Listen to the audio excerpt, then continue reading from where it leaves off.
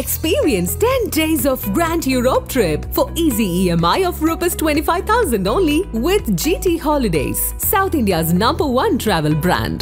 அவங்க வேளாளருங்கிற பேரை யூஸ் பண்றதுல உங்களுக்கு என்ன சார் பிரச்சனை? எங்க தரப்பு நியாயம் என்ன அப்படின்னா பொய் வரலாறு பேசாதீங்க. நீங்க உளவு பார்த்தாலே வேளாளர்னு எடுத்துக்கிட்டீங்கன்னா இன்னைக்கு தமிழ்நாட்டுல வேளாளர் அப்படிங்கிற ஒரே ஒரு ஜாதியை தவிர்த்து வேற எதுவுமே இருக்காது. இங்க இருக்கக்கூடிய எல்லா சமூகமும் உளவு பார்த்தாங்க. அப்ப ஏன் ஒரு குறிப்பிட்ட சமூகத்துக்கு மட்டும் வேளாளர் அப்படிங்கிற பேர் இருக்கு? இவங்க என்ன பண்றாங்கன்னா உளவு நாங்க பாக்குறோம், அதனால நாங்க வேளாளர். ஆதி காலத்துல இருக்கக்கூடிய உழவர் எல்லாமே நான் தான் கிளைம் பண்றாங்க. இது எப்படி வரலாற்றுல சரியான பார்வையா இருக்கும்? அரும்பத ஒரு ஆசிரியரா இருக்கட்டும், அடியாருக்கு நல்லாரா இருக்கட்டும், இவங்க தெளிவாவே சொல்லியிருக்காங்க. பல்லர் அப்படிங்கிற சொல்ல வினைஞர் அப்படின்னு தான் குறிச்சிருக்காங்க. தலைமுறை உளுகுடி வேளாளர்னு பதிவு பண்ணியிருப்பாங்க. அப்ப இதுல இருந்தே உங்களுக்கு தெளிவா தெரியும் 10ஆம் நூற்றாண்டு 11ஆம் நூற்றாண்டுல அவங்க உளவை மையப்படுத்தி இயங்கவில்லை. வேளாளர் அப்படிங்கிறவங்க தனியா இருந்திருக்காங்க. அப்ப இதுவும் வேற அது வேறங்கிறது இதுல இருந்தே நம்ம தெளிவா சொல்லலாம். அது மட்டும் இல்லாம உளுகுடி பறையர்னு கல்வெட்டு கிடைக்கும். உளுகுடி பல்லர்னு எந்த ஒரு கல்வெட்டும் இது வரைக்கும் கிடைக்கல. நாயக்கர் காலத்துக்கு அப்புறம் தான் இவங்க தங்களை உழவர் அப்படிங்கிற ஒரு கான்செப்ட்லேயே கொண்டு வராங்க. கொண்டு வந்துட்டு உழவு பார்த்தா வேளாளர்னு இவங்களே புத்தகம் எழுதுறாங்க. புத்தகமும் எழுதிட்டு அதை இங்க தமிழ் தேசியங்கிற கான்செப்ட்ல இதுதான் தமிழர் வரலாறுன்னு சொல்லிட்டு எல்லாம் பரப்புறாங்க. கோவில் சாசனம் எண் 803 திருமலை நாயக்கர் காலத்துல இவங்க கோவில் உரிமை வாங்கியிருப்பாங்க. இதுதான் இன்னைக்கு அந்த சித்திரை கொடை திருவிழான்னு சொல்லிட்டு இன்ன வரைக்கும் பின்பற்றிட்டு வராங்க.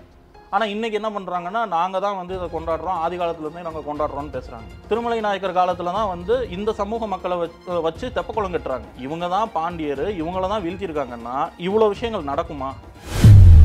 சொல் வழக்குல நீ எந்த வேளாளர் எங்கிருந்து வராங்க போது நாங்க பாண்டிய நாட்டுல இருந்து வரோம், நாங்க சைவ வேளாளர், நாங்க கார்காத்த வேளாளர், இது தொழில் சார்ந்து சமயம் சார்ந்து அந்த மாதிரி ஒரு விஷயத்துல இது பிரிக்கப்பட்டிருக்கு. பேச்சு வழக்குல இதை நம்ம பேசிக்கிட்டு இருந்திருக்கோம். வெள்ளக்காரன் காலத்துல வரைக்கும் நம்மள வேளாளர் அப்படின்னு தான் குறிச்சிருக்கோம். பாப்புலேஷன் அப்படிதான் எடுத்திருக்கான். இங்க நமக்கு கம்யூனிட்டி சர்டிஃபிகேட் கொடுக்க ஆரம்பிச்சதுக்கு அப்புறம் தான் இந்த உட்பிரிவெல்லாம் வெளியே கொண்டு வேளாளர்களுடைய பாப்புலேஷனை கம்மியாக்குறதுக்காகவே இது திட்டமிட்டு செஞ்சிருக்காங்கன்னு தான் நமக்கு தெரியுது. இப்ப இவங்களே இந்த புத்தகத்திலேயே எழுதி வச்சிருப்பாங்க. என்ன எழுதி வச்சிருப்பாங்கன்னா வெள்ளாளர் அப்படிங்கிறது பேச்சு வழக்கு, வேளாளர் அப்படிங்கிறது உரைநடை வழக்கு.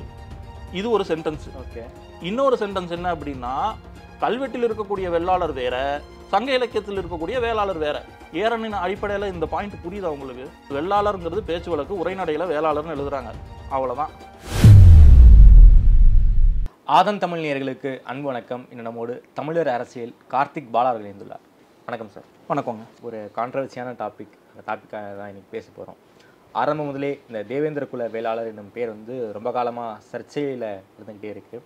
அதை வேளாளர் தரப்பு மிக கடுமையாக எதிர்க்கிறீங்க. அவங்களுக்கும் சில சங்ககால சான்று, கல்வெட்டு சான்றெல்லாம் அவங்களுக்கும் இருக்குது. அந்த வகையில் நாங்களும் வேளாளர் தான், தேவேந்திர குல வேளாளர்கள்னு சொல்கிறாங்க. அவங்க வேளாளருங்கிற பேரை யூஸ் பண்ணுறதுல உங்களுக்கு என்ன சார் பிரச்சனை? இதை சொல்கிறதுக்கு முன்னால் தெளிவுபடுத்திக்கிறேன். நான் இப்போ பொதுவாக வேளாளர்கள் எந்த சமூகத்தையும் காழ்ப்புணர்ச்சியோடையோ நீ பெரியவன் நான் பெரியவன் அந்த மாதிரி கான்செப்டே இதில் கிடையாது. சரி, இதில் எங்கள் தரப்பு நியாயம் என்ன அப்படின்னா பொய் வரலாறு பேசாதீங்க. அதாவது ஒருவருடைய வரலாறை நீங்கள் எடுத்துக்கிட்டு நான் அதுன்னு சொல்கிறதுக்கு முயற்சி செய்யாதீங்க அப்படிங்கிற ஒரு வரலாற்று ரீதியாக தான் நம்ம பேசுகிறோமே தவிர்த்து தமிழர் வரலாறை அழிக்கக்கூடிய ஒரு முயற்சி நடக்குது. அது நடக்கக்கூடாது. தமிழர் வரலாறுகள் காப்பாற்றப்பட வேண்டும். தமிழர் வரலாறுகள் எக்காரணத்தை கொண்டும் திரிபடையக்கூடாதுங்கிறதுக்காக தான் இப்போ நாங்கள் பேசிகிட்டு இருக்கோம். சரி, சரிங்களா? இப்போ பல்லர் சமூகத்து மக்கள் தங்களை வேளாளர் அப்படின்னு எதன் அடிப்படையில் சொல்கிறாங்க? உங்கள் பார்வையில் எப்படி சொல்லுவீங்க? ஹன்ஸ்ராஜ் வர்மா கமிட்டி அறிக்கை அவங்க ஆர்கனைஸ் பண்ணியிருக்காங்க, அதனால அவங்க அப்படி சொல்கிறாங்க. சரி, அந்த ஹன்ஸ்ராஜ் வர்மா கமிட்டி இப்போ அதை நம்ம கடைசிக்கு வருவோம். அவங்க தங்களை வேளாளர் அப்படின்னு கிளைம் பண்ணுறதுக்கு என்ன காரணம்? அதாவது அவங்க வேளாண்மை தொழில் செஞ்சுருக்காங்க, அதனால நாங்களும் வேளாளருங்கிற ஸ்டாண்ட் எடுக்கிறாங்க. அது உண்மைதானே? அதாவது இதுதான் இவங்க அந்த பொய்யான வரலாறுகளுக்கு அடித்தளமே இதுதான். அதாவது உளவு பார்த்தாலே வேளாளர் அப்படின்னு சொல்றது. உளவு அப்படிங்கிறது ஒரு பொதுவான சொல். சரி, நீங்க உளவு பார்த்தாலே வேளாளர்னு எடுத்துக்கிட்டீங்கன்னா இன்னைக்கு தமிழ்நாட்டில் வேளாளர் அப்படிங்கிற ஒரே ஒரு ஜாதியை தவிர்த்து வேற எதுவுமே இருக்காது. நீங்க உளவு பார்க்கலையா, நான் உளவு பார்க்கலையா, நம்ம முன்னோர்கள் இங்க இருக்கக்கூடிய எல்லா சமூகமும் உளவு பார்த்தாங்க. அப்ப ஏன் ஒரு குறிப்பிட்ட சமூகத்துக்கு மட்டும் வேளாளர் அப்படிங்கிற பேர் இருக்கு? இதுக்கு இவங்க எங்கே எடுத்துகிட்டு போவாங்கன்னா தொல்காப்பியம் போயிடுவாங்க. உடனே தொல்காப்பியத்தில் போயிட்டு வேளாண் மாந்தருக்கு உழுதும் நல்லது இல்லைன்னா மொழிவா பிறவகை நிகழ்ச்சி அந்த ஒரே ஒரு பாயிண்ட் மட்டும் எடுத்துக்குவாங்க. ஆனால் அதுக்கப்புறமும் 3-4 லைன் இருக்குது. வேந்து விடு தொழிலில் படையும் கண்ணியும் அவர் பெரும் பொருளே அப்படின்னு ஒரு லைன் இருக்கும். அப்புறம் வில்லு வேலு வாளு இதெல்லாம் வேளாண் மாந்தருக்குரிய தொழில் அப்படின்னுங்கிற மாதிரி சொல்லியிருப்பாங்க. அந்த இதுவே இங்கே இருக்குது. இதுதான் அந்த தொல்காப்பிய சூத்திரம். இப்போ இந்த வரிகளை மட்டும் எடுத்துக்கிட்டு இந்த இதெல்லாம் படிக்கவே மாட்டாங்க யாரும். இதில் என்ன சொல்லியிருப்பாங்கன்னா, நீங்கள் உழவுக்கு முக்கியத்துவம் கொடுத்து அதை பிரதானப்படுத்துங்கன்னு தான் சொல்லியிருப்பாங்களே தவிர்த்து உழவு பார்த்தவங்க எல்லாருமே வந்து வேளாளர் அப்படிங்கிற கான்செப்டில் இது கிடையாது. இவங்க என்ன பண்ணுறாங்கன்னா, உழவு நாங்கள் பார்க்குறோம், அதனால் நாங்கள் வேளாளர், வேளாளர் ஆதி காலத்தில் இருக்கக்கூடிய உழவர் எல்லாமே நான் தான் கிளைம் பண்ணுறாங்க. இது எப்படி வரலாற்றில் வந்து சரியான பார்வையாக இருக்கும்? என்கிட்ட கேட்டிங்கன்னா, இவங்க வெளியிலலாம் சொல்லுவாங்க நாங்கள் மருதத்திணை மக்கள், நாங்கள் வந்து எங்கள் குலத்தொழிலே உழவுன்னு. அது கிடையாது. நான் அதுக்கு ஆதாரத்தோடு நான் சொல்ல முடியும். என்னால் 10ஆம் நூற்றாண்டு 11ஆம் நூற்றாண்டில் சிலப்பதிகாரத்துக்கு உரை எழுதுன அரும்பத உரை ஆசிரியராக இருக்கட்டும், அடியாருக்கு நல்லாராக இருக்கட்டும், இவங்க வந்து தெளிவாகவே சொல்லியிருக்காங்க, பல்லர் அப்படிங்கிற சொல்ல வந்து வினைஞர் அப்படின்னு தான் குறிச்சிருக்காங்க, உழவர்னு குறிக்கல. களமர் அப்படிங்கிற சொல்ல உழுகுடி வேளாளர்னு குறிச்சிருப்பாங்க. அப்ப என்ன தெரியுது? ரெண்டுத்துக்கு என்ன வித்தியாசம்? வினைஞர் அப்படின்னா சொல்ற விஷயத்தை செய்யறது. அது வந்து அது கையை மையப்படுத்தி செய்யக்கூடிய ஒரு விஷயங்கள். அதெல்லாம் களமரை வந்து உழுகுடி வேளாளர்னு பதிவு பண்ணியிருப்பாங்க. அப்போ இதுல இருந்தே உங்களுக்கு தெளிவாக தெரியும், 10ஆம் நூற்றாண்டு 11ஆம் நூற்றாண்டில் அவங்க வந்து உழவை மையப்படுத்தி இயங்கவில்லை, வேளாளர் அப்படிங்கிறவங்க தனியாக இருந்திருக்காங்க. அப்போ இதுவும் வேற அது வேறங்கிறது இதுல இருந்தே நம்ம தெளிவாக சொல்லலாம். அது மட்டும் இல்லாமல் உழுகுடி பறையர்னு கல்வெட்டு கிடைக்கி, உழுகுடி பல்லர்னு எந்த ஒரு கல்வெட்டும் இது வரைக்கும் கிடைக்கல. அதாவது நாயக்கர் காலத்துக்கு அப்புறம் தான் இவங்க வந்து தங்களை உழவர் அப்படிங்கிற ஒரு கான்செப்ட்லேயே கொண்டு வராங்க. கொண்டு வந்துட்டு உழவு பார்த்தா வேளாளர்னு இவங்களே புத்தகம் எழுதுறாங்க. புத்தகமும் எழுதிட்டு அதை வந்து இங்கே தமிழ் தேசியங்கிற கான்செப்டில் வந்து இதுதான் தமிழர் வரலாறுன்னு சொல்லிட்டு எல்லாம் பரப்புறாங்க. அதாவது நாயக்கர் காலத்தில் தான் நாங்கள் வீழ்த்தப்பட்டோம், அதாவது நாங்கள் ஒரு நிலமுடைய சமூகம், அந்த சமூகம் என்பது நாயக்கர் காலத்தில் வீழ்த்தப்பட்டோங்கிறத வந்து சொல்கிறாங்களே, அது எந்த அளவுக்கு சார் உண்மை? நாயக்கர் காலத்துலலாம் இவங்க வீழ்த்தப்படலைங்க. அதாவது எனக்கு பிடிச்ச மாதிரி பேசுறது வரலாறு கிடையாது.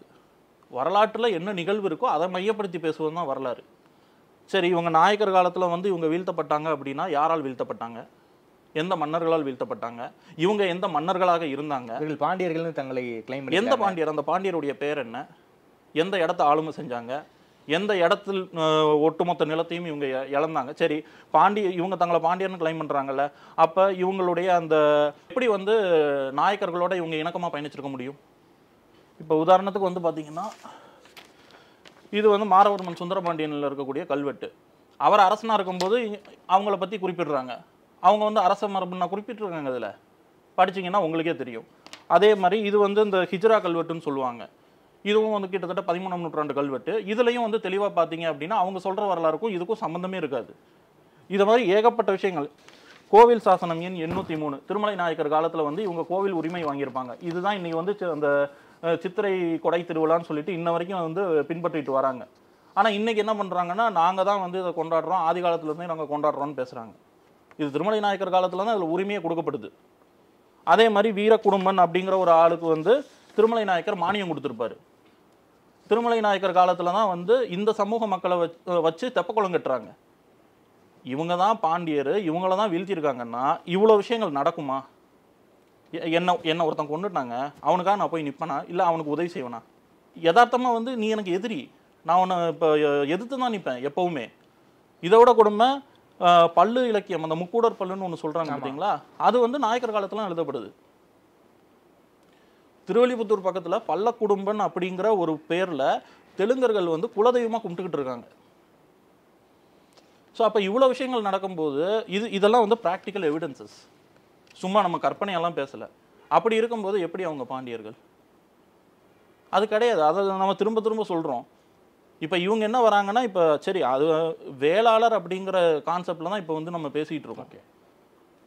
எப்படி எதை மையப்படுத்தி பேசுகிறீங்கன்னா அதுக்கு எந்த ஒரு எவிடன்ஸும் கொடுக்க மாட்டேங்கிறாங்க, யாரும் கேட்கவும் மாட்டேங்கிறாங்க. கேட்டாலும் வந்து கல் எடுத்து மண்டலை போடுவாங்கிறாங்க. அப்போ ஹிஸ்ட்ரி எப்படி தான் பேசணும்? சும்மா நம்ம வந்து ஒரு 5 புத்தகத்தை எழுதிட்டு ஆய்வாளர்கள் சொல்லிட்டாங்கன்னா அதுவாக ஹிஸ்ட்ரி? எனக்கு பிடிச்ச மாதிரி நானும் புத்தகம் எழுதுவேன், உங்களுக்கு பிடிச்ச மாதிரி நீங்களும் புத்தகம் எழுதலாம். இப்போ இந்த பேர் விஷயத்திலே பார்த்தீங்க அப்படின்னா 1967 நினைக்கிறேன், ஐயா தேவாசீர்வாதம்னு ஒருத்தர் இருக்காரு, அவருடைய புத்தகத்தையும் ஐயா குருசாமி சித்தருடைய புத்தகத்தையும் தான் இங்கே வந்து இப்போ மையப்படுத்தி இவங்களுக்கு வந்து பேருக்கே பரிந்துரை செய்கிறாங்க. இவங்க 2 பேருமே அதே சமூகத்தை சேர்ந்தவர்கள். அதை எப்படி எடுக்கலாம்? நீங்கள் ஆய்வு செஞ்சீங்களா? இவ்வளோ இருக்குது. கடந்த 100 வருஷமா சென்சஸ் ஆஃப் இது வந்து எட்கர் தஸ்டனோட அந்த தென்னிந்திய குலங்களும் ஆமாம் அது, அதுக்கப்புறம் வந்து கெசட் திருநெல்வேலி, தஞ்சாவூர், அதுக்கப்புறம் வந்து சேலம், அதுக்கப்புறம் வந்து பார்த்தீங்க அப்படின்னா இது வந்து த scheduled caste by KS Singh 1995 anthropology survey of India publish பண்ணியிருக்கு இந்த புத்தகம். அதுக்கப்புறம் வந்து 19 சுதந்திரத்துக்கு அப்புறம் வந்து நம்ம ஆளுங்க வந்து இந்த ஷெட்யூல்டு கேஸ்ட் அந்த மாதிரிலாம் நிறைய எடுத்திருப்பாங்க இல்லையா, 61, 71 எல்லாத்துலேயும் பார்த்தீங்க அப்படின்னா தெளிவாகவே அவர்கள் யார் அப்படின்னு பதிவு பண்ணியிருக்காங்க. இவங்க சொன்ன வரலாறுக்கும் இதில் இருக்கக்கூடியதற்கும் சம்பந்தமே இருக்காது. ஆனால் இதை இந்த மாதிரி எந்த ஒரு விஷயத்தையுமே கன்சிடர் பண்ணல. இவங்களுக்கு வந்து இந்த ஆய்வு பண்ணி ஒரு பெயர் இன்னொன்று அடிப்படையாக ஒன்று புரிஞ்சுக்குங்க. இப்போ நீங்கள் வந்து உங்களுக்குன்னு ஒரு லோகோ இருக்குது, உங்களுக்குன்னு ஒரு சேனல் இருக்குது, இதை நீங்கள் ரெஜிஸ்டர் பண்ணியிருப்பீங்க. இப்போ நான் வந்து உங்கள் லோகோலையே உங்கள் சேனல் பெயரை வந்து இங்கே நான் ரெஜிஸ்டர் பண்ண முடியுமான்னா நீங்கள் வந்து என் மேலே வழக்கு கொடுக்கலாம். நான் ஆல்ரெடி ரெஜிஸ்டர் பண்ணிட்டேன், நீ எப்படா பண்ணுவ அப்படின்னு. ஒரு அமைப்புக்கே இங்கே வந்து இவ்வளோ லாஸ் அண்ட் ரெகுலேஷன்ஸ் இருக்குன்னா ஒரு ஹிஸ்ட்ரி இங்கே வந்து பல்லாயிரம் வருடமாக பின்பற்றக்கூடிய ஒரு பேர், அதை வந்து எப்படி ஜஸ்ட் லைக் தான் தூக்கி கொடுக்குறீங்க? இந்த ஒரு ஆய்வுமே பண்ணாம தான் அந்த பேரை கொடுத்துருக்காங்களா என்ன? ஆய்வு இருக்குல்ல, மத்திய அரசுமா கொடுத்துருக்க மாட்டாங்களே, பின்னாடி பெரிய ஆய்வுகள் இருக்குமே. அதை கொடுங்கன்னு தானே நம்ம சொல்கிறோம். இந்த வேளாளர் என்பது பட்டம் தான், வேளாண்மை செஞ்ச யார் வேணும்னாலும் இந்த வேளாளர் பட்டத்தை யூஸ் பண்ணிக்கலாம் அப்படிங்கிற ஒரு வாதம் சமீப காலமாக வைக்கப்படுது. அது எந்த அளவுக்கு உண்மை? அது வைக்கப்படுறவங்க யார் அப்படின்னு பார்த்தீங்கன்னா அந்த முக்குளத்தோரோ இல்லை இப்போ மற்ற அந்த 18 குடிகளோ இவங்கெல்லாம் கிடையாது. யார் வந்து வேளாளரை பட்டமாக்கினா தான் தமிழர் வரலாறுக்குள்ளே நம்ம வரலாறு எழுத முடியும்னு நினைக்கிறாங்களோ அவங்க எல்லாரும் தான் இதை செய்கிறாங்க தொடர்ந்து. இப்போ இவங்களுக்கு ஆதரவாக நிற்கிறவங்களும் அவங்க தான். வேளாளர் வந்து பட்டம் அப்படின்னா எங்கள் வீட்டு பத்திரம் எப்படிங்க வந்து சுதந்திரத்துக்கு முன்னாலெல்லாம் வந்து வேளாளர் ஜாதின்னு நாங்கள் எழுதியிருப்போம். வேளாளர் அப்படின்னா பட்டம் கிடையாதா? பட்டம் கிடையாதுங்க. எப்படிங்க பட்டம்? நீங்கள் அதாவது உளவு பார்த்தா வேளாளர் அப்படிங்கிற அதை தான் நான் ஏற்கனவே சொன்னேன். உளவு பார்த்தாலாம் வேளாளர் கிடையாது. வேளாளர் அப்படிங்கிறது ஒரு ட்ரைப், அது வந்து ஒரு மரபு பெயர். பல்லர் அப்படிங்கிறது ஒரு மரபு பெயர். இது வந்து இதற்குன்னு ஒரு தனித்துவம் இருக்குது. இதை பற்றி உள்ளே போனால் மட்டுமே தான் நம்ம எல்லாத்தையும் தெளிவாக பேச முடியும். இவங்க ஆந்த்ரோபாலஜினா என்னென்னே பண்ணாமல் பண்ணியிருக்காங்க. சரி, ஆய்வே பண்ணாமல் பண்ணியிருக்காங்களா? ஆய்வு பண்ணன்னு சொல்கிறாங்க. அந்த ஆய்வு எல்லாத்தையும் வந்து வெளிப்படையாக வெகுஜன மக்கள் மத்தியில் காமிச்சாதானே வந்து நம்ம சொல்ல முடியும் நீங்கள் உண்மையாக பொய்யான்னு. அதையே நாங்கள் காமிக்க மாட்டோம், நாங்கள் கொடுக்க மாட்டோம், வழக்கு இருக்குது அப்படின்னா அப்போ நீங்கள் என்ன உள்ளே எழுதியிருக்கீங்க அப்படிங்கிறதே எங்களுக்கு தெரியலல்ல. அப்படின்னா வேளாளர் என்பது சாதி பேர் தான், பட்டம் கிடையாது. பட்டம் கிடையாதுங்க. அதாவது சமூகத்தில் வந்து அதாவது செட்டி, முதலி, கவுண்டர் இதெல்லாம் பட்டமா இல்லை ஜாதியா? பட்டம். அது இப்போ வெறும் ஜாதியாக தானே மாறி இருக்கு. ஜாதியாக மாற்றப்படுகிறது. எங்களுக்கு தெரியும் அது வந்து பட்டமா ஜாதியா அப்படின்னு. அப்படின்னா உங்கள் சமூகத்துக்குள்ளேயே இந்த செட்டி இந்த மாதிரியான பட்டங்கள்லாம் இருக்கா என்ன? ஆமாம். இப்போ தென் மாவட்டத்தில் பார்த்தீங்க அப்படின்னா வேளாளர்களில் வந்து பிள்ளை பட்டத்தை உடையவங்க அதிகமாக இருப்போம். சரி. கொங்கு மண்டலத்தில் பார்த்தீங்கன்னா கவுண்டர் பட்டத்தை உடையவர்கள் அதிகமாக இருப்பாங்க. ஓகே. வட தமிழகத்தில் பார்த்தீங்கன்னா முதலி பட்டத்தை உடையவர்கள் அதிகமாக இருப்பாங்க. செட்டிங்கிறவங்க வந்து வணிக தொழில் செஞ்சவங்க வெள்ளாஞ்செட்டி அப்படிமோ. ஓகே. இவங்க எல்லாருமே தமிழ்நாட்டில் தான் இருக்காங்க. வந்து நீங்களே சொல்கிறீங்க செட்டியார், முதலி, கவுண்டர் எல்லாம் பட்டம்னு சொல்கிறீங்க. இந்த ஜாதிகளில் இந்த பட்டங்கள்லாம் ஜாதியாக தானே இருக்காங்க. செட்டியார்கள் இருக்காங்க, கவுண்டர்கள் இருக்காங்க, முதலியார் இருக்காங்க. இதெல்லாம் ஒரு ஜாதி தானே. இதை போய் நீங்கள் பட்டங்கிறீங்களே. செட்டியாருங்கிறது எங்கங்க ஜாதி? நகரத்தார் அப்படிங்கிறது நாட்டுக்கோட்டை, அதாவது நகரத்தார் அப்படிங்கிறது தான் வந்து அவங்களுடைய மரபு பெயர். சரி. அது எஃப்சியில் இருக்கு. அவங்க பயன்படுத்தக்கூடிய பெயர் செட்டி. ஓகே. வேளாளர்கள் மரபில் பயன்படுத்தக்கூடிய அந்த பெயர் வந்து செட்டி. ஓகே. அதனால செட்டி இருக்கிறவங்க எல்லாரும் ஒரே மரபுன்னு கிடையாது. சரி. அதே மாதிரி கவுண்டர் யாரு? கவுண்டர் அப்படிங்கிறதும் அது ஒரு பட்டம். அந்த பட்டத்தை பயன்படுத்துறவங்க எல்லாரும் வேளாளர் கிடையாது. ஓகே. இன்னைக்கு பல குடிகள் வந்து பிள்ளைங்கிற பட்டத்தையே பல பேர் இன்னைக்கு பயன்படுத்த ஆரம்பிச்சிட்டாங்க. அது வேளாளர்கள் தான் பயன்படுத்திக்கிட்டு இருந்தோம். ஆனால் பிற்காலத்தில் என்ன பண்ணாங்கன்னா பிள்ளை அப்படிங்கிற பட்டத்தை இங்கே பல ஜாதிகள் பயன்படுத்த ஆரம்பிச்சிட்டாங்க. சரி. இன்னைக்கு வேளாளர் அப்படிங்கிறதே பல ஜாதிகள் வந்து பயன்படுத்த ஆரம்பிச்சிட்டாங்க. ஆனால் கெசட்டில் இருக்கா அப்படின்னு பார்த்தீங்கன்னா இருக்காது. ஆனால் வெளியில் நாங்கள் சொல்லிக்குவாங்க. அதெல்லாம் தான் அந்த வெள்ளைக்காரனுங்க வந்து ஒரு சில புத்தகத்தில் இந்த வேளாளர் இருக்கான், அந்த வேளாளர் இருக்கான்னு அவனுக்கு தெரியாமல் கண்ணாமண்ணான்னு எழுதி வச்சிருப்பான். அதான் வேளாளர்களே நிறைய பல பிரிவுகள் இருக்கே. கார்காத்த வேளாளர், துருவ வேளாளர், சோழிய மண்டல துருவ வேளாளர், பல பட்டங்கள் இருக்கே சார், பல பிரிவுகள். அது உட்பிரிவுங்க, நீங்கள் குழப்பிக்காதீங்க. அதாவது வேளாளர் அப்படிங்கிறது மரபு. ஓகே. அது வந்து தமிழ்நாட்டை பொறுத்த வரைக்கும் தென் தமிழகம், வட தமிழகம், கொங்கு அப்படின்னு வந்து பிரிக்கப்பட்டு சொல் வழக்கில் வந்து நீ எந்த வேளாளர் எங்கேருந்து வராங்கும் போது நாங்கள் பாண்டிய நாட்டில் இருந்து வரோம், நாங்கள் சைவ வேளாளர், நாங்கள் கார்காத்த வேளாளர், இது வந்து தொழில் சார்ந்து சமயம் சார்ந்து அந்த மாதிரி ஒரு விஷயத்துல வந்து இது பிரிக்கப்பட்டிருக்கு. பேச்சு வழக்கில் இதை நம்ம பேசிக்கிட்டு இருந்திருக்கோம். வெள்ளக்காரங்காலத்தில் வரைக்கும் நம்மள வேளாளர் அப்படின்னு தான் குறிச்சிருக்கான், பாப்புலேஷன் அப்படி தான் எடுத்திருக்கான். சரி, இங்கே நமக்கு கம்யூனிட்டி சர்டிஃபிகேட் கொடுக்க ஆரம்பிச்சதுக்கு அப்புறம் தான் இந்த உட்பிரிவெல்லாம் வந்து வெளியே கொண்டு வந்து வேளாளர்களுடைய பாப்புலேஷனை கம்மியாக்கிறதுக்காகவே இது திட்டமிட்டே செஞ்சுருக்காங்கன்னு தான் நமக்கு தெரியுது. இப்போ இவங்களுடைய பாப்புலேஷனை நீங்கள் ஒன்றா பார்த்தீங்க அப்படின்னா தமிழ்நாட்டில் ஒரு மிகப்பெரிய சமூகம் வேளாளர். 37 மாவட்டத்துலையும் இருக்கோம் நாங்கள். ஆனால் இதெல்லாம் இருட்டடிப்பு செய்யப்படுது. அது ஒரு பெரிய அரசியல். அதை பற்றி நம்ம இன்னொரு விவாதம் கொடுத்தீங்கன்னா தெளிவாகவே நம்ம பேசுவோம். சரி. ஸோ இதை வந்து நீங்கள் குழப்பிக்காதீங்க. இப்போ கவுண்டர் அப்படிங்கிற பட்டத்தை வந்து பல பேர் பயன்படுத்துகிறாங்க. அப்படின்னு கவுண்டர் பட்டத்தை பயன்படுத்துனதுனால எல்லாரும் வேளாளரானா கிடையாது. ஓகே. அதே மாதிரி தான் பிள்ளை பட்டமும். வேளாளர் மரபில் யார் பிள்ளை பட்டத்தை பயன்படுத்துகிறாங்களோ அவங்க தான் வேளாளர்கள். ஸோ இந்த ஒரு விஷயத்தை வந்து தெளிவாக புரிஞ்சுக்கோங்க. ஏன்னா இதெல்லாம் வந்து வெளியில் இங்கே என்ன நடக்குதுன்னா வேளாளரை பட்டமாக்குறாங்க. வெள்ளாளர் வேறையாம், வேளாளர் வேறையாம். வெள்ளாளர் தனி ஜாதியாம், வேளாளர் தனி ஜாதியாம். இந்த வெள்ளாளர் வந்து வெளியிலேருந்து வந்தவனுங்களாம். இந்த வேளாளர்னு சொல்லக்கூடிய சங்க இலக்கியத்தில் இருக்கிறவங்க வந்து பல்லர் சமூகங்கிறாங்க. என்னது இதெல்லாம்? சரி, அப்போ கல்வெட்டில் வந்து கோவில்னு தான் எழுதியிருக்காங்க, தேவரை வந்து தெவருன்னு தான் எழுதியிருக்காங்க. அப்புறம் வந்து இப்போ கோவில் தெவர், சோழனை வந்து சோழன் தான் எழுதியிருக்காங்க.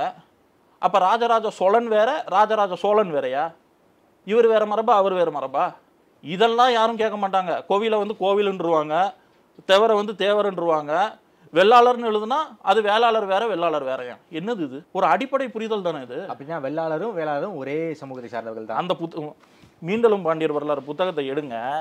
இதில் இவங்களே வந்து இந்த புத்தகத்திலேயே எழுதி வச்சிருப்பாங்க. என்ன எழுதி வச்சிருப்பாங்கன்னா, வெள்ளாளர் அப்படிங்கிறது வந்து பேச்சு வழக்கு, வேளாளர் அப்படிங்கிறது உரைநடை வழக்கு.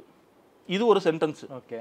இன்னொரு சென்டென்ஸ் என்ன அப்படின்னா, கல்வெட்டில் இருக்கக்கூடிய வெள்ளாளர் வேற, சங்க இலக்கியத்தில் இருக்கக்கூடிய வேளாளர் வேற. ஏறனின் அடிப்படையில் இந்த பாயிண்ட் புரியுதா உங்களுக்கு?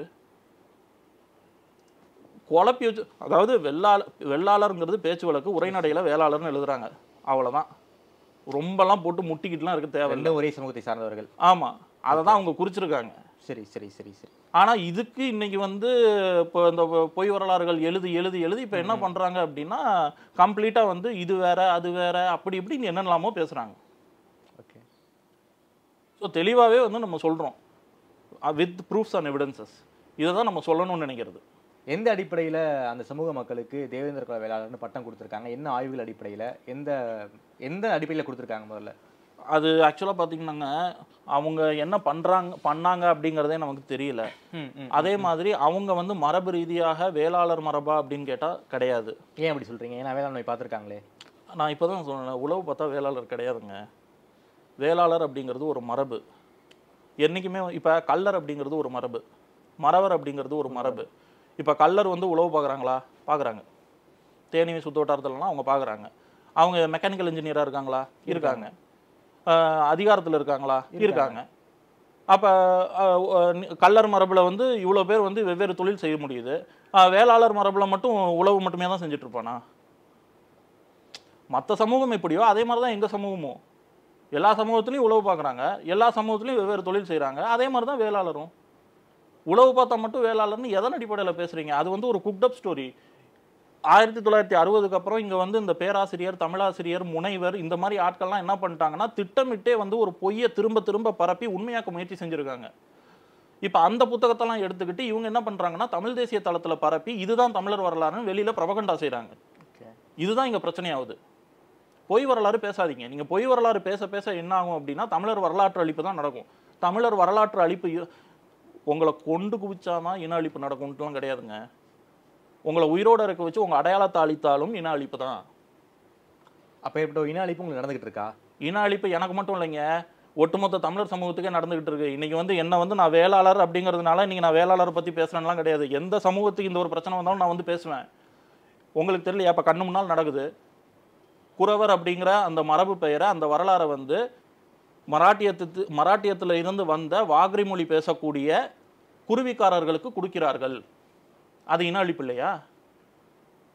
குறவர்களுக்காக நான் போய் பேசலையா? திருநெல்வேலியில் வந்து இன்னைக்கு வந்து எங்களுக்கு அகைன்ஸ்டாக வந்து பேசிக்கிட்டு இருக்கார் அண்ணன் இரணியன், வனவேங்கை கட்சி. அவரோட கூட்டத்தில் திருநெல்வேலியில் நான் போய் அவங்களுக்காக பேசினேன். குறவர் அப்படிங்கிறது வந்து பாதுகாக்கப்பட வேண்டிய ஒரு சமூகம், அந்த வரலாறு நம்மளுடைய வரலாறு, அதை வந்து யாருக்கும் கொடுக்கக்கூடாது, இது வந்து முற்றிலும் தவறான செயல்னு நான் பேசினேன். ஆனால் இன்னைக்கு என்ன பண்ணுறாரு அவர்? இவங்க எழுதி வச்ச பொய் வரலாறை வச்சுக்கிட்டு எங்களுக்கு அகைன்ஸ்டாக தான் அவர் அறிக்கை விட்டார், இதெல்லாம் கொடுக்கலாம் பரவாயில்ல அப்படின்னு. இப்போ நாங்கள் வந்து பதிலுக்கு இப்போ சமூகத்திலே இந்த இணையதளத்திலே பார்ப்பீங்க, நிறையா வேளாளர்கள் வந்து அகைன்ஸ்டாக பேசுவாங்க இந்த விஷயத்துக்கு. காரணம் என்னென்னா கோவம். உங்களுக்கு வந்தால் ரத்தம், எங்களுக்கு வந்தால் தக்காளி சட்னிங்கிற மாதிரி தான். உங்கள் வரலாறு அழிக்கப்படுதுன்னா நீங்கள் வந்து கத்துறீங்க, தமிழ் தேசியவாதிகள்லாம் வந்து கதறாங்க, அப்படி இப்படின்னு வந்து என்னென்னலாமோ பேசுகிறாங்க. நாங்கள் 2.5 வருஷமாக கத்திக்கிட்டு இருக்கோம். அப்போ நாங்கள் இது தமிழர் வரலாறு இல்லையா? இந்த தமிழர் வரலாறு அழிக்கப்பட்டால் உங்களுக்குலாம் வந்து கவலை இல்லையா? ஓகே, வரலாறை வச்சு பேசுங்க. இது இப்போ குறவர் வரலாறு அது ஒரு பிரச்சனை போய்கிட்டு இருக்கு. இன்னொரு பிரச்சனை என்ன அப்படின்னா, தமிழர்களில் பெருமைமிகு அடையாளம், இன்னொரு பெருமைமிகு சமூகம் என்னன்னா பண்டாரம். அந்த பண்டாரம் அப்படிங்கிற பெயரை இழிவுபடுத்தி வச்சிருக்காங்க இன்னைக்கு. இப்போ அந்த பண்டாரம் அப்படிங்கிற பெயரை வந்து வீரசைவ குலம்னு மாத்திக்கிட்டு இருக்காங்க. அதை யாரு கேட்பா? நம்ம தான் கேட்கணும். இளைஞர்கள் வந்து புரிதல் இல்லாம நாமெல்லாம் வீரசைவ குலம்னு போய்க்கலாம். அந்த வீரசைவ குலத்துக்கும் தமிழனுக்கும் சம்பந்தமே கிடையாது. இந்த ஒரு விஷயம் போய்கிட்டு இருக்கு. இன்னொன்று என்ன மக்கள் தொகையில் வந்து இப்போ அரசியல் வலிமை இல்லாதவங்கள்லாம் அவங்களுடைய குரல் வலையெல்லாம் வந்து வெளியே வரவே இல்லை. கம்மாளர்களை விஸ்வகர்மாவா எப்போவோ ஆக்கிட்டாங்க, கோனாரை யாதவனா எப்போவோ ஆக்கிட்டாங்க. இதெல்லாம் இன அழிப்பு இல்லையா? இதெல்லாம் யார் பேசுவா? இப்போ எங்கள் வேளாளர் விடயத்துலையும் நாங்கள் அதை தான் பேசிக்கிட்டு இருக்கோம். இந்த விஷயம் வந்தாலும் நாங்கள் அதை தப்புன்னு தான் கேட்போம். தமிழர் அரசியலுங்கிறது ஒட்டுமொத்தமாக தமிழர் வரலாறை காப்பாற்றணும். ஸோ அந்த ஒரு விஷயத்துக்காக தான் இங்கே இவ்வளோ விஷயங்கள் பண்ணிக்கிட்டு இருக்கோம். இது உடனே வந்து வேளாளர் தரப்பில் வந்து வரலாற்று ரீதியாக உடனே பேசிட்டா உடனே சாதி பேசலாம், சாதி வெறிங்க. அடிப்படை நாங்கள் எதுக்காக பேசணும்? நம்ம தமிழர் இன வரலாறு காக்கப்பட வேண்டும், அதுக்காக தான் பேசிக்கிட்டு இருக்கோம். இப்போ எனக்கும் வந்து பலர் சமூக மக்களுக்கும் சண்டையா? இன்ன வரைக்கும் வந்து என்ன கண்ணாப்பின்னான்னு தான் திட்டுறானுங்க எல்லாரும். குடும்பத்தை எல்லாத்தையும் வச்சு தான் திட்டுறாங்க. நான் யாரையாவது காயப்படுத்துறேன்னா திட்டுறேன்னா நான் திட்ட மாட்டேன். ஏன்னா பர்சனலாலாம் எனக்கு யாருக்கிட்டையும் எந்த வெஞ்சன்ஸும் கிடையாது. அவங்க சொல்கிற தப்பை தான் புரிய வைக்க முயற்சி பண்ணுறேன். பொய் வரலாறு எழுதாதீங்க, அது வந்து உங்களுக்கு தான் பிரச்சனையாகும். தமிழர் வரலாறு அழியக்கூடாது. இதுதான் நம்ம நோக்கமாக இருக்கே தவிர்த்து அதுக்காக தான் இவ்வளோ விஷயங்களை நம்ம செய்கிறோம். அந்த விஷயத்தை வந்து இவங்க புரிஞ்சிக்கவே மாட்டேங்கிறாங்க கடைசி வரைக்கும். இதை உண்மையாகவே வந்து இந்த விஷயத்தில் வந்து ஒரு சரியான நேர்மையான ஒரு விஷயம் முன்னெடுத்துருக்கணும். யார் அப்படின்னு பார்த்தீங்கன்னா சீமான், பாரிசாலன் போன்றவர்கள். ஆனால் இங்கே யதார்த்தத்தில் என்ன நடக்குது? திராவிடம் வந்து இப்போ திராவிட ஆட்சியில் பொய் வரலாறுகள் உருவாக்கப்படுகிறது. தேசியம் வந்து பொய் வரலாறுகளை அங்கீகரிக்கிறது. தமிழ் தேசியம்னு சொல்லிக்கிட்டு இருக்கிறவங்க வந்து பொய் வரலாறுகளுக்கு முட்டு கொடுக்குறாங்க. இதெல்லாம் தான் நம்ம ஒரு கேள்வியாக முன்வைக்கிறோம். ஏன் நீங்கள் இப்படி பண்ணுறீங்க அப்படின்னு. இந்த விஷயத்தை வந்து அவங்க புரிஞ்சுக்கணும். ஏன்னா இப்போ பல முறை வந்து இதை பற்றி வெளியவும் பேசியாச்சு, ஆவண ரீதியாகவும் எடுத்தாச்சு. இதை விட இன்னொரு விஷயம் நடந்தது. ஹன்சராஜ் வர்மா கமிட்டி ஆர்டிஐ போட்டு கேட்டால் எங்களுக்கு வந்து பதிலே தரல. உங்களுக்கு தெரியல? யாருக்குமே தெரியலையா? எனக்கு தெரிஞ்சு யாருக்குமே தரல. வழக்கு தொடுத்தா வழக்கு நிலுவையில் இருக்குது, அதனால் நாங்கள் கொடுக்க மாட்டோம். இது எப்படி ஒரு பதில்? நீங்கள் வந்து ஒரு குடியோட வரலாறையே வந்து இன்னொரு குடிக்கு தாரவாத்து கொடுத்துருக்கீங்க. அப்போ வெகுஜனல் மக்கள் மத்தியில் வந்து நீங்கள் எதன் அடிப்படையில் இப்போ கொடுத்துருக்கீங்க, பேசியிருக்கீங்க அப்படிங்கிறத பொதுவெளியில் நீங்கள் பண்ணியிருக்கணுமா கூடாதா? நிச்சயமா. அதையே நீங்கள் பண்ண மறுக்கிறீங்க. ஏன்? அப்போ தப்பு உங்கள் மேலே இருக்கா? இது வரல. அதே மாதிரி பார்த்தீங்க அப்படின்னா இதில் இன்னொரு முக்கியமான விஷயம், இது வந்து interpretation of identity and anthropological report of 7 communities in South India அப்படின்னு சொல்லிட்டு ஒரு இன்டர்நேஷனல் ஆர்டிகல். யார் இது? வந்து யூனிவர்சிட்டி ஆஃப் மெட்ராஸில் கொடுத்துருக்காங்க. Shobana Sharma and professor S Sumathi. இவங்க வந்து என்ன பண்ணியிருக்காங்க பாருங்க, இந்த 3 லைன் மட்டும் படிங்க. தி total population of Tamil Nadu as on 1115 is 7,60,38,376 of this scheduled caste population constitute 20%, in which about 1.4 crore approximately. The community groups claiming they are Devendra Kula Velalar are about 8% of the scheduled caste population, which is the approximately 60,83,070. அவங்க என்ன சொல்லிருக்காங்க? அதாவது ஒட்டுமொத்த பாப்புலேஷன்ல 20% வந்து இவங்க இருக்காங்க. யாரு? Scheduled class மக்கள் இருக்காங்க. ஆமா. அதுல ஒரு 8% இவங்க இருக்காங்கன்னு சொல்ல வராங்க. பல்லர் சமூக, தேவேந்திர வேளாளர் சமூக மக்கள் இருப்பதாக சொல்ல வராங்க. இந்த 7 சமூகம் இருக்குங்கிறாங்க. 8 கோடினே வச்சுக்குவோம். 8 கோடியில் உங்களுக்கு வந்து 20% எவ்வளோ வரும்? 1.40 வரும்னு நினைக்கிறேன். 1.4 crores வச்சுக்குவோமா? ஆமாம். ஒரு 1.4 crores 8% எவ்வளோ? 12 லட்சம் 13 லட்சம் வரும்னு நினைக்கிறேன். வருதா? அவங்க எவ்வளோ பாப்புலேஷன் போட்டிருக்காங்க? 60 lakhs போட்டிருக்காங்க. எப்படி அது வந்தது? அப்போ இந்த ஒரு சாதாரண ஆர்டிக்கிள்லேயே வந்து இவ்வளோ பொய் இருக்குன்னா அப்போ அந்த ஹன்சராஜ் வர்மா கமிட்டி ரிப்போர்ட்டில் என்னென்ன இருக்கும்? இந்த 60 lakhs அதாவது அவங்களுடைய இவங்க சொல்கிற கூற்றுப்படி பார்த்தா அவங்களுடைய பாப்புலேஷனே வந்து 13-14 lakhs தான். பட் சென்சஸ் படி பார்த்தீங்கன்னா government of India ministry of social justice and empowerment new Delhi ஜனவரி 2016 இவங்க வந்து கொடுத்த பாப்புலேஷன் பார்த்தீங்கன்னா 24,65,096. இதுதான் வந்து இந்த 7 உட்பிரிவோட பாப்புலேஷன் கொடுத்துருக்காங்க. 24 லட்சம் தான். ஆமாம், இது வந்து அந்த சென்ட்ரல் மினிஸ்ட்ரியை கொடுத்த ஒரு இது 2016ல். ஓகே. ஆனால் இங்கே வந்து என்ன எழுதியிருக்காங்க, 60 லட்சம் சொச்சோன்னு எழுதியிருக்காங்க. இவங்க என்ன பண்ணியிருக்காங்க அப்படின்னா 7 கோடியில் வந்து 20% எஸ்சி பாப்புலேஷனா, அந்த எஸ்சியில் 8% வந்து இவங்கன்னு சொல்லிட்டு 7 கோடியில் 8% இங்கே கொடுத்துருக்காங்க. அந்த 20%ல் 8% இங்கே கொடுக்கல. எதுக்கு வந்து நீங்கள் இப்படி போய் சொல்கிறீங்க? இப்போ இந்த 60 லட்சத்துக்கு வந்து தமிழ்நாட்டில் இவ்வளோ பெருசாக இருக்காங்க, இவ்வளோ மக்கள் தொகை இருக்காங்கன்னு சொல்லிட்டு பார் சாட்டு, பை சாட்டு, அந்த சாட்டு எல்லாமே இதில் போட்டு சொல்லியிருக்காங்க. ஆனால் உண்மை அப்படி இருக்கா? இல்லை. அப்போ இதை விட இன்னொரு விஷயம் இருக்குது. இப்போ இது வந்து இந்த 7 சமூகம் இதில் வந்து பார்த்தீங்கன்னா தேவேந்திர குலத்தான், குடும்பன், கடையன், பன்னாடி, காலாடி இதை விட்டுட்டு வாதிரியான்னு ஒரு சப்ஜெக்ட் இருக்குது. அந்த மக்கள் இன்றைக்கி வந்து கத்தி கதறிக்கிட்டு இருக்கான். இதுலேயும் பார்த்தீங்கன்னா பல்லர் சமூகத்தில் வாதிரியான் அப்படிங்கிற ஒரு டைட்டில் பயன்படுத்துகிறாங்க. பட்டம் யூஸ் பண்ணுறாங்க. பட்டம் அது வந்து ஒரு 37 கிராமத்தில் பயன்படுத்துகிறாங்க. வாதிரியான் அப்படிங்கிற ஒரு ஜாதியை தென் மாவட்டத்தில் 68 கிராமத்தில் தனியாக பயன்படுத்துகிறாங்க. ஓகே. அவங்க வேற இவங்க வேற. அவங்க வேற இவங்க வேற. இவங்க தாய் வழி சமூகம், இவங்க தந்தை வழி சமூகம். ஓகே. இங்கே என்ன நடந்திருக்குன்னா இவங்க மானுடவியல் ஆய்வு, அதாவது ஆந்த்ரோபாலஜின்னு சொல்கிறோம்னா, ஆக்சுவலாக ஆந்த்ரோபாலஜின்னா என்ன அப்படின்னா study about human biology, human behaviour, அப்புறம் லிங்குவிஸ்டிக்ஸு, society and culture with present and past. இதை எல்லாத்தையும் வந்து ஆய்வு பண்ணுறதுக்கு பேர் தான் மானுடவியல் ஆய்வு. இவங்க என்ன பண்ணாங்கன்னா இவங்க சொல்கிற இடத்துல போய் நின்றுக்கிட்டாங்க, இவங்க சொல்கிறது எல்லாத்தையும் எழுதிக்கிட்டாங்க, இது எல்லாமே நாங்கள் பார்த்துட்டோம் எல்லாம் ஒன்றுன்னு சொல்லிட்டு க்ளோஸ் பண்ணிட்டாங்க. அந்த கிராமத்துக்கு அவங்க போவே இல்லையா? அந்த 68 கிராமத்துக்கு போவே இல்லைங்க. இப்போ அந்த இவங்க சமூகத்திலே அந்த டைட்டில் பயன்படுத்துகிறாங்க பார்த்தீங்களா, அவங்க கிட்ட போய் எல்லாத்தையும் அவங்க வந்து கம்யூனிட்டி சர்டிஃபிகேட் வாதிரியான்னு வாங்கி வச்சுருக்காங்க. பட் அவங்க உண்மையான கேஸ்ட்டு கோலியர் அப்படிங்கிறாங்க. அது வந்து பறையர் உட்பிரிவில் வருது. எனக்கு அதுவே கன்ஃபியூஸ் ஆகுது. ஏன் வந்து அவங்க இவங்களை சப்போர்ட் பண்ணுறாங்கன்னு எனக்கு புரியல. ஆனால் அவங்க இப்போ கம்யூனிட்டி சர்டிஃபிகேட் வந்து வாதிரியான்னு வாங்கி வச்சுருக்காங்க. அதை பேஸ் பண்ணி வந்து நாங்கள் தான் ஒட்டுமொத்தமாக கிளைம் பண்ணி அந்த 32 பட்டியல் 32ல் கோலியன் அப்படிங்கிற ஒரு உட்பிரிவு இருக்குது, 72ல் வந்து வாதிரியான் அப்படிங்கிற உட்பிரிவு இருக்குது. 32 எடுக்கல, 72 தூக்கிட்டாங்க. வாதிரியார் அப்படிங்கிற அந்த தாய்வழி சமூகம் இருக்கக்கூடிய அந்த ஜாதியை பட்டியல் இனத்திலேருந்து தூக்கிட்டாங்க. இன்றைக்கும் கஷ்டப்பட்டுக்கிட்டு கல்வியறிவு இல்லாமல், வேலைவாய்ப்பு இல்லாமல், அவங்க சமூகத்தில் மிஞ்சி படித்த படித்ததே பார்த்தீங்கன்னா 10 பேர் 20 பேர் அந்த மாதிரி தான் இருக்காங்க. இன்றைக்கி 30,000 பேர் இருக்காங்க பாப்புலேஷன். இப்போ இப்படிப்பட்ட ஒரு ரிப்போர்ட்டை ஒரு ஜிஓவை பாஸ் பண்ணியிருக்கீங்கன்னா இதை எப்படி நாங்கள் ஏற்றுக்கொள்ள முடியும்? நாங்கள் இதை தான் சொல்கிறோம், இந்த ஜிஓ வந்து செல்லாது, இந்த ஜிஓ வந்து நீங்கள் விட்ரா பண்ணுங்கள். நாங்கள் வந்து இப்போவும் சொல்கிறோம், நாங்கள் யாரையும் எதிர்க்கலை.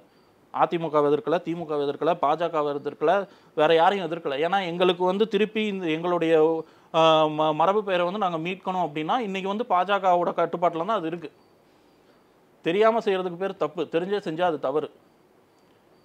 இப்போ பாஜக வந்து தெரியாமல் செஞ்சுருக்கோம் நாங்கள் நம்புகிறோம். ஏன்னா பாஜக இந்திய அளவில் வந்து ஒரு பெரிய கட்சி, அதுக்குன்னு ஒரு பெரிய செல்வாக்கு இருக்குது, ஒரு இன்டெகிரிட்டி இருக்குது. அது வந்து இந்த மாதிரி ஒரு விஷயத்த சொல்லிச்சு அப்படின்னா உலக மத்தியில் வந்து அவங்களுக்கு தான் அது கெட்ட பேர். நாங்கள் ஒரு கோரிக்கையாக வைக்கிறோம், இந்த விஷயத்தெல்லாம் பாருங்கள், இதெல்லாம் படிங்க, உண்மையின் பக்கம் நில்லுங்க, எங்களுக்கான பேரை வந்து திருப்பி நீங்கள் தாங்க. நீங்கள் நினச்சா முடியும், முடியாதுன்னெலாம் கிடையாது. நாங்கள் பாஜக கிட்ட ஒரு கோரிக்கையாக முன்வைக்கிறோம். பிள்ளை பட்டத்தை வந்து ரொம்ப இழிவுபடுத்துறதுக்கு காரணம் என்ன தெரியுமா? அதுக்கும் பார்த்திங்கன்னா இந்தியன் எபிகிராஃபிக்கல் கிளாசரி அப்படின்னு சொல்லிட்டு மோத்திலால் பானர்சிதாஸ் அப்படிங்கிறதெல்லாம் இதெல்லாம் வந்து இந்தியா அளவில் வந்து இன்டர்நேஷ்னல் எல்லா இடத்துலையும் பரப்பியிருக்காங்க. இதில் வந்து நீங்கள் பார்த்தீங்க அப்படின்னா தெளிவாகவே சொல்லியிருப்பாங்க, இது வந்து த்ரூ அவுட் இந்தியாவில் வந்து ராஜபரம்பரைகள் இருக்கு இல்லையா, அவங்க பயன்படுத்தின பட்டங்கள் எல்லாத்தையுமே வந்து இந்த புத்தகத்தில் குறித்து வச்சுருப்பாங்க. ஸோ அதில் வந்து இவங்க தமிழ்நாட்டை குறிக்கும் போது ஏன்ஷியன்ட் பீரியடில் வந்து தமிழர் அரசர்கள் தங்களுடைய இளவரசர்களுக்கு கொடுக்கப்பட்ட அந்த பெயர் தான் பிள்ளை அப்படிங்கிறத இவங்க பதிவு பண்ணியிருக்காங்க. இன்னைக்கு என்ன நடக்குது, இந்த பிள்ளைங்கிற பட்டத்தை தான் இவங்க இழிவுபடுத்துகிறாங்க. ஏன் இதை வந்து நம்ம டச் பண்ணக்கூடாதுன்னு இப்போ நிறைய பேர் வந்து அப்படி இழந்திருக்கோம். நம்ம ஒரு நல்ல பேராக இருக்கும். இப்போ பண்டாரம் அப்படிங்கிறது பெருமைமிகு பேருங்க நம்ம தமிழர் வரலாறுல. ஆனால் இன்னைக்கு பார்த்தீங்கன்னா அந்த பண்டாரங்கிற பேரை வெளியே சொன்னாலே வந்து ஐயோ நம்மளை தப்பாக நினைச்சிருவாங்க, பொருளாக தான் பார்க்குறாங்க. அதுக்கு காரணம் இந்த ஊடகம், சினிமா இதெல்லாம் வந்து திட்டமிட்டே வந்து அதை கொச்சப்படுத்துறது, கேவலப்படுத்துறது அந்த மாதிரி கொண்டு வராங்க. இப்போ அதனால தான் இந்த பேரை சொன்னால் நமக்கு வந்து மக்கள் நம்மளை தப்பாக நினச்சிருவாங்க, அதனால நம்ம வீரசைவ குலமாக மாற்றிக்குவோம் அப்படிங்கிற ஒரு மனநிலையை திட்டமிட்டே உருவாக்குறாங்க. இப்போ அதனுடைய நீட்சியில் தான் இப்போ எங்களை இந்த பிள்ளை பட்டத்தையுடைய வேளாளர்கள் எல்லாம் வந்து கேவலத்துக்கும் கேவலமாக பண்ணுறது, புத்தகம் எழுதுறது, இழிவுபடுத்துறது. நாங்கள் இந்த பேரை தொடலை அப்படின்னா வரலாற்று ரீதியாக வந்து அதை இன்னொருத்தர் கிளைம் பண்ணிவிட்டு அது வேற ஒருத்தர்னு. ஆனால் இதில் இன்னொரு விஷயம் பாருங்க, பொய்வரில் எழுதுனா இப்படி தான் மாட்டிக்குவாங்க. இப்போ அவங்க வந்து தங்களை வேளாளர்னு கிளைம் பண்ணுறாங்க, ஆனால் இந்த பட்டத்தை அவங்க அவ்வளோ இழிவுபடுத்துவாங்க. அதே மாதிரி அவங்க உட்பிரிவில் வந்து காராளர், சீராளர், இல்லாளர் இந்த மாதிரி எந்த ஒரு இதுவுமே கிடையாது. இது எல்லாமே வேளாளர் மரபில் இருக்கிறவங்களுக்கு மட்டும்தான் இருக்கும். ஸோ இவங்க ஒரு பொய்யை உருவாக்குறாங்க, அந்த பொய்யை உண்மையாக்குறதுக்கு பல பொய்கள் சேர்த்து ஒரு புத்தகம் எழுதுறாங்க. பட் எவ்வளோ பொய்யை வந்து நீங்கள் எழுதினாலும் உண்மையை வந்து நம்ம பேசும்போது அது ரொம்ப எளிதாகவே உடச்சிட முடியும். இது நான் அவங்களுக்கு மட்டும் சொல்லலை, தமிழ்நாட்டில் வந்து யாரெல்லாம் பொய் வரலாறு எழுதியிருக்காங்களோ எல்லாருக்கும் சேர்த்து தான் சொல்கிறேன். ஓகே சார், ரொம்ப நன்றி சார். உங்கள் சமூகத்தை பிரச்சனையை பற்றி ரொம்ப ஆழமாக விரிவாக பேசியிருக்கீங்க. இந்த விவாதத்தின் மூலமாக இன்னும் பல விவாதங்கள் வந்து மேலிருந்து வரும் நான் நினைக்கிறேன். நேரில் இருந்து பேசும்போது நம்ம நன்றி சார். ரொம்ப நன்றிங்க.